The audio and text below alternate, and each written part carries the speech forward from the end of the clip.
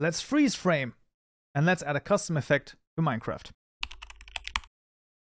Forging Fabric courses with advanced topics such as entities, custom structures, and 3D armor models linked in the description below. Alright friends, let's back IntelliJ once more, and in this tutorial we're going to be adding a custom effect to Minecraft. Now this is very, very exciting because effects, I always thought that I always thought them very difficult, but actually turns out they are, well, I mean, not easy. They are much easier than you might expect actually. And for this, what we're going to do is we're going to create a new package in our tutorial mod package called Effect. And then inside of there, we're going to need two classes. One of them is going to be the FreezeEffect. This is going to be our actual effect. Then the other class is going to be the Mod Effects class. Now, the Mod Effects class looks very similar to a lot of other stuff we've seen already. It's going to have a public static final deferred register, just like we've seen a bunch of times, right? This time of type of mob effect, and we're going to call this the mob_effects. And this is of course going to be equal to deferred register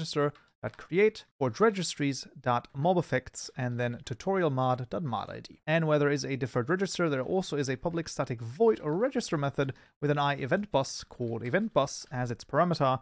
And then we're calling mob effects. Oh, this is actually mob effects, not mod effects. That's kind of funny actually. Mob effects.register event bus. There you go. And just before we forget this, in the tutorial mod class below the mod sounds, we're going to call the mod effects class .register and passing in the event bus. And just like that, the mod effects here have been added. And now onto the FreezeEffect class. Now, for this one, what we're actually going to do is I'm actually going to copy the entire class over. However, it is fairly straightforward, all things considered, and you're going to see that in just a moment. So you'll see that this extends the mob effect class. And you can see it's very straightforward, all things considered. So you can see that we need the apply effect tick method, which is called every tick, as long as the isDuration effect tick is true. This is very important. This is why we need to override this class, otherwise it's not going to work. For some vanilla examples, middle mouse button click on the mob effect class, and then here in the apply effect, for example, you can see there's some other things in here. It's a little annoying the way that this has been set up, because everything here is basically hard-coded, so it's not the cleanest code actually from Mojang right here, but you know, it is what it is. So you can see and take a look at some of the examples here, mainly definitely here in the apply effect tick method. And I'm not even sure if there are other things. Okay, there are some other things: attack damage mob, absorption mob effect, instantaneous mob effect, and the health boost mob effect as well. So there are some effects here as well that you can take a look at. But for the time being, this is pretty much the best thing to take a look at. And then this one, well, I mean, what does it do? Well, you can see we're just getting the X, Y, and Z coordinates of the actual entity that this effect is applied to, and then we're teleporting it back to the X, Y, Z coordinate, or rather, and also setting the delta movement to 0. But this is important for the actual, for AI, so this is for entities, you know, the zombies and stuff like that, and then the teleport to is important for the player. And if we do this, then when the freeze effect is applied to an entity, then it can't move anymore. That's the general idea. And let's then actually register this. So in our mod effects class, once again, a public static final registry object of type mob effect. And this is of course called freeze. This is equal to mob effects dot register. We're going to call this freeze. And then we're going to make a new supplier with a new freeze effect. We're going to put in a mob effect category.harmful.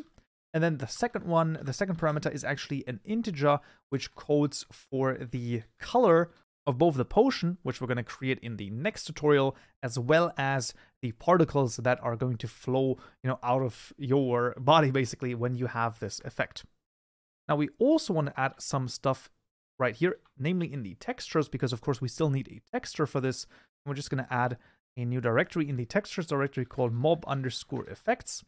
And this is going to have the freeze texture right here. There you go. So this is going to be displayed when you have the effect, you know, in the inventory at the top right corner.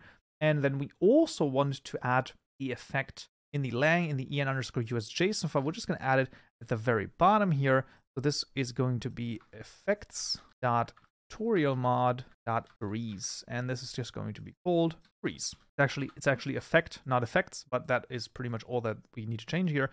So effect.tutorialmod.freeze, and then that's going to be translated to freeze. And that is actually all of the things that we need to do. Now, like I said, the potions and potion recipes are going to be added in the next and the lecture after that. I mean, for the effect, let's see if it works.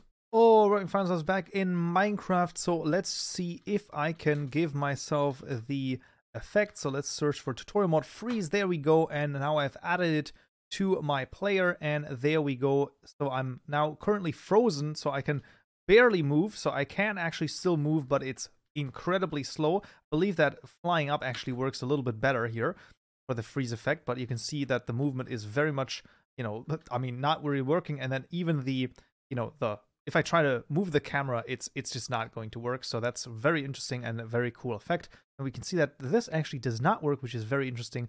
Let's actually see what the deal is with that. Well, would you look at that? It actually is mob effect and not mob effects. So if you have something like this happen, right, by the way, you can actually go into your run client right here, and you can see I just searched for freeze. So pressing Control F and then search for freeze, and I found, this file was not found, and I just basically took a look, okay, textures mob effect, and before it was called mob effects, and that's why it didn't work. So this is a very easy way to basically troubleshoot some issues. So now it's going to work as well, but that would pretty much conclude the custom effects right here. Like I said, next time we're going to take a look at some potions. Very interesting indeed. But that would be it for this tutorial right here. I hope you found this useful and you learned something new.